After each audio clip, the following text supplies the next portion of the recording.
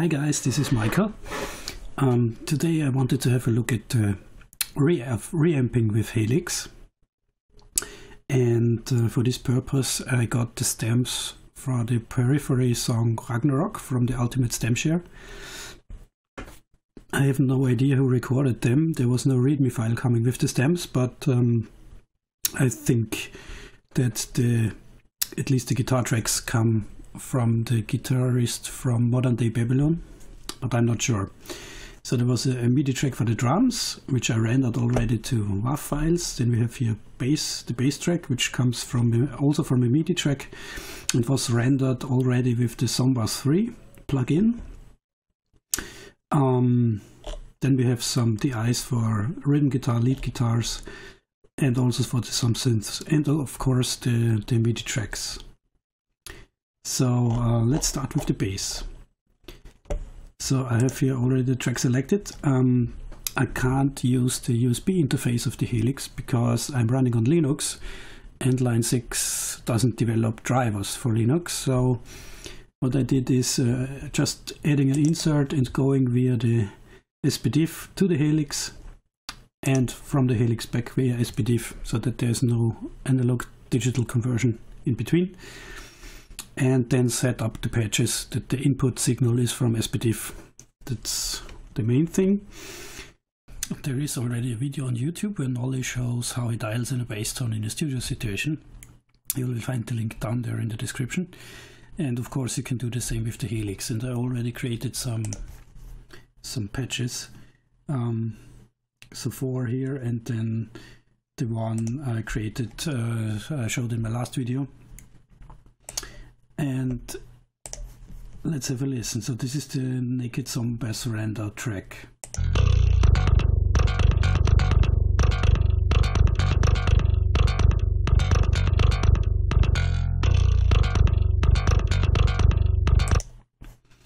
Okay, so let's enable now the Helix and have a listen.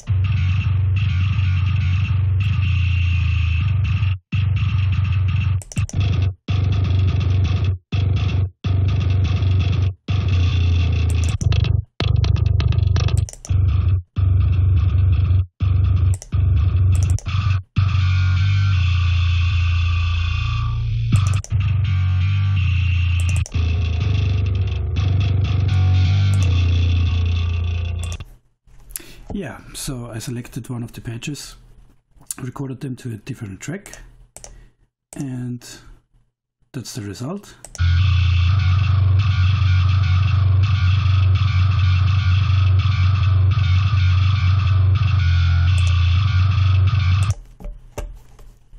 Yeah, so that's it for the bass. Let's have a look at the guitar. So here I have the rhythm guitar. And this is the rhythm guitar naked.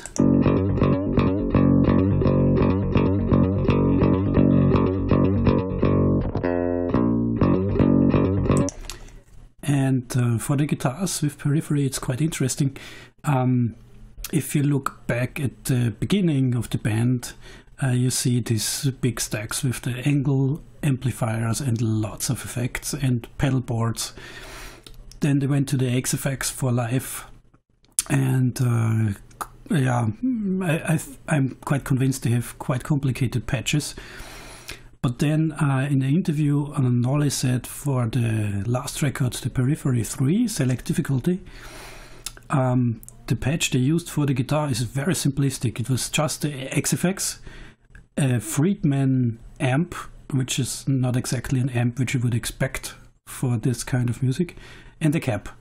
So no distortion pedal in front, nothing, just these two blocks.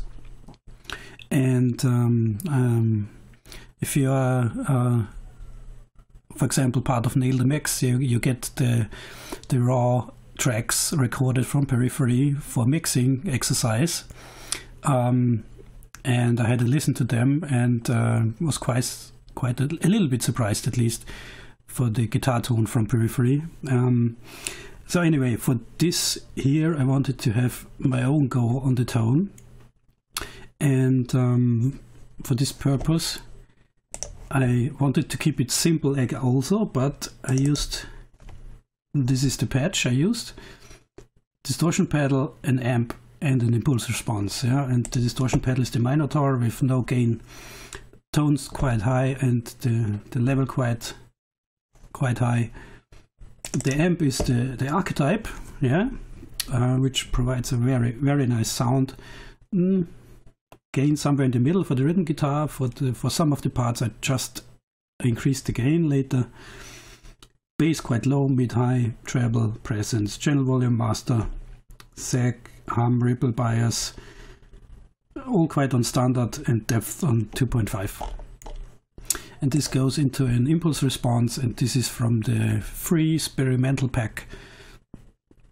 And in this case is in a 4x12 box for Angle Pro with V30 speakers and the SM57. Yeah, so that's the patch. So let's see how that sounds with the Helix.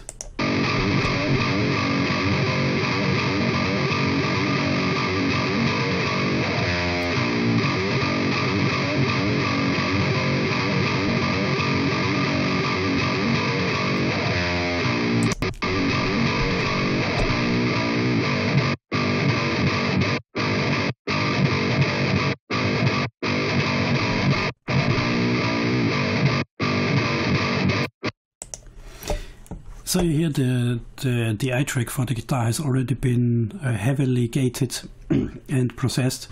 I did not do editing, so there are some parts which are not perfect in timing, and the mix is also very rough.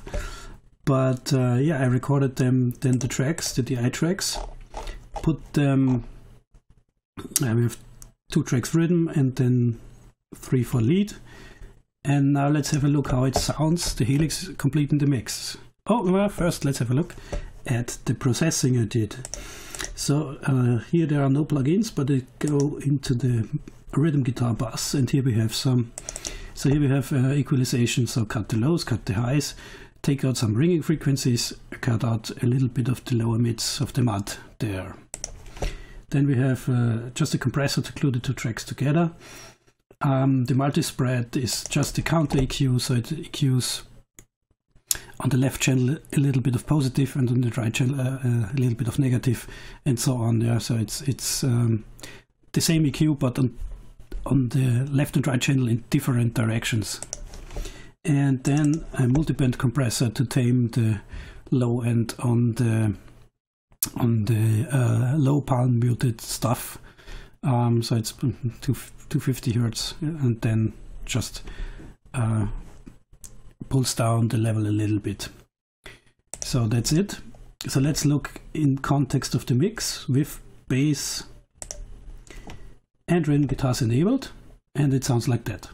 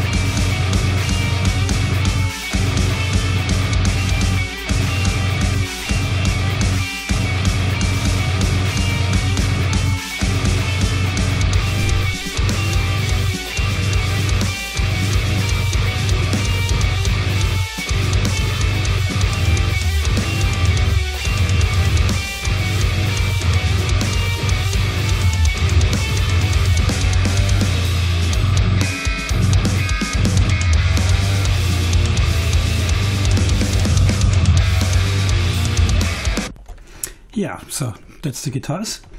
I also forgot on the bass there's some processing. It's also an equalizer, pulled out some ringing frequencies, a little bit of damping the high sizzle. This one makes it come through a little better in the mix. It's this 770 Hertz, which is a frequency that Misha Mansour from Periphery likes. Nolly told that in the mixing session of Player Possession for Nail the Mix. And also pulled out some low mids, pulled out the frequency of the kick drum, and a slight boost here. It's very, very little.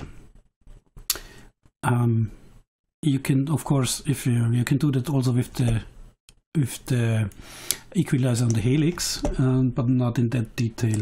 Then a little bit of tape saturation, and in the end a limiter to get the level completely even. Yeah, that's the processing of the bass. Okay, so in my opinion sounds quite good. It's just a rough mix, the first version until now, but yeah, quite happy with it. Here we have these two other lead guitars in the pause. They're not that exactly played, you hear that, and the only thing I did is the same patch as for the rhythm guitar, just that I increased the gain a bit. Let's hear how they sound.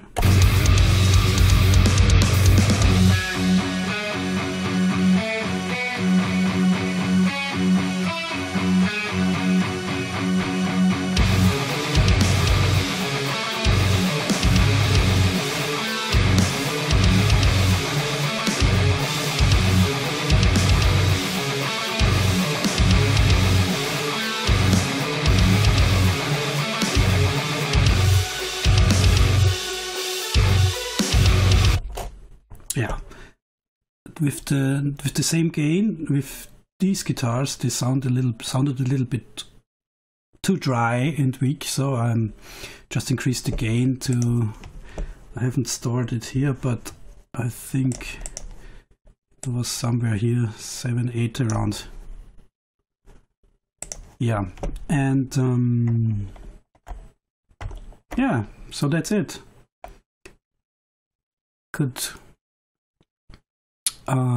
The reamping works quite well, and also I'm quite satisfied with the sound I get out. This was the PRS Archon model. Also would be good the Fatality model, and I also have a patch here. Yeah, we could try that. That's the prayer position. I tried to mimic the sound from the Nail the Mix session. So let's have a go how that would sound with this. So this is to mimic the Friedman model. It's a little bit of compression, a distortion, a timmer, distortion, a little bit gain. This is also it's a 2204 mod. I think that's yeah, I can get around to get a little bit to the Friedman sound. Drive not too high. An impulse response also from the Sperimental pack with the Mesa Boogie 4x12 for V30, and then a little bit EQ, just yeah, low cut, high cut. That's basically it. So let's see how that sounds.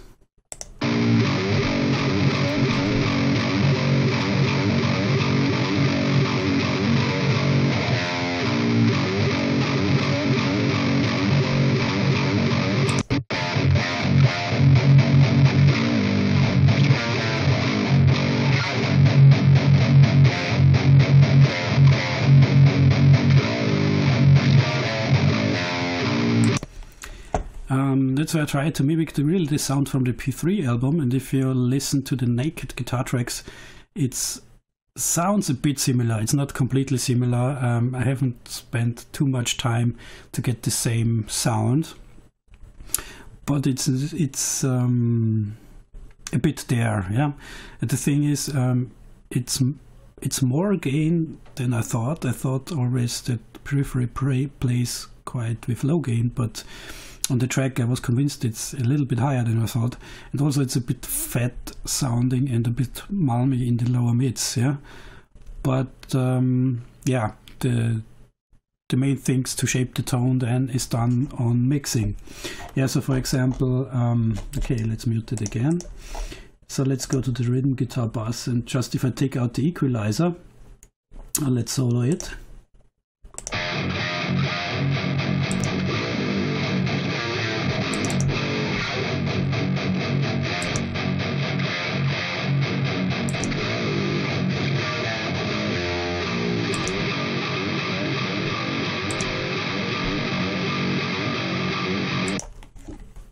Of course, in isolation it may sound strange. So I did the EQing while the other tracks were active. So that you always hear the guitars in context. Yeah. So that's it. Then I would say reamping works quite well. Have fun.